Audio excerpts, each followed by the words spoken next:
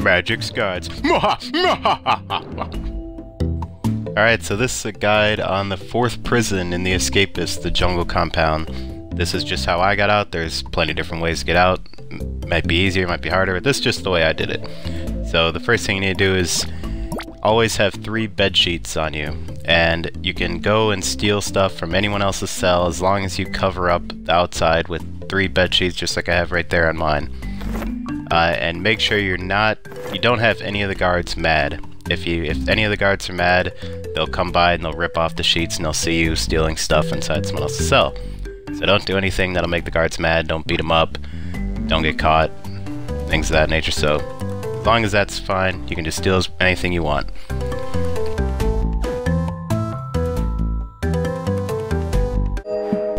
Alright, now as far as exactly how I got out, I dug a hole under my desk, and like I said, just have the sheets above your room, covering your room, and then they won't ever check in here. You'll need a guard's uniform to get out, so make sure you have that on you. You also need an ink and the exotic feather. And so you see I got a couple of timber braces there. I think this tunnel goes about 13 squares down. And so I'm just digging straight up here. Just got a couple of different shovels on me, like I said, make sure you have the guard outfit, the ink, and the exotic feather. I also did this at night. If you try and do it during the day, the towers will spot you and you'll get caught automatically. But as long as you do it at night, you'll be fine. So once you get out, you come around and go all the way up to the top of the prison. There's going to be one room up there.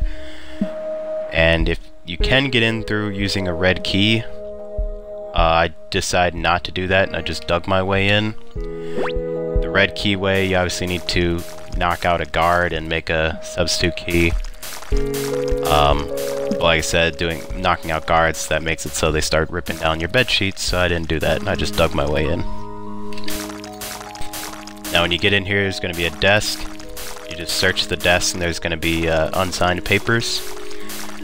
And you take that and you're going to combine it with the ink and the exotic feather to make signed papers, or ID papers.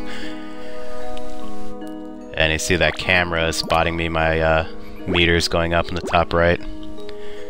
So I'm just going to dump a couple things right here. Then the way I also did it was, before you go all the way to the bottom, to the checkout spot, I let my heat go all the way down past 20. Just because if it's too high, then they'll spot you automatically and start chasing you. So I just made the signed papers, and now we're at the checkout. My heat's down to 7, you can see on the top right. Press A to give them the papers, and walk on out, and you're free. And that's how I got out. Thanks for watching.